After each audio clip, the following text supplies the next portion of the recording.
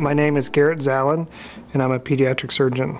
A pediatric surgeon does a wide variety of surgeries, anything from the routine, taking out an appendix, to fixing a hernia, to the more complicated operations involving cancer operations or congenital anomalies. I have a specialty interest in chest wall anomalies and fixing pectus excavatum, working with pectus carinatum patients.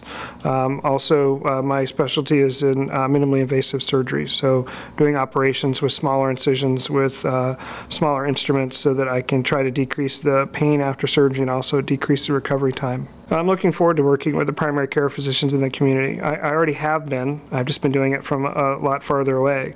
To get to know these physicians in person and get to meet them, I'm excited to actually know who they are other than just a phone call. I'm always willing to take a phone call from a primary care physician who has a question or a concern, especially if that will help take care of one of the patients that we're treating together.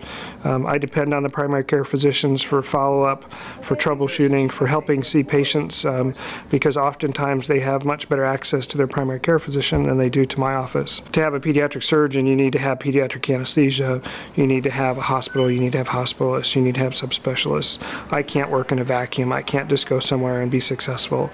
There really aren't any other places in the state of Oregon other than in Portland that have the facilities that Sacred Heart does.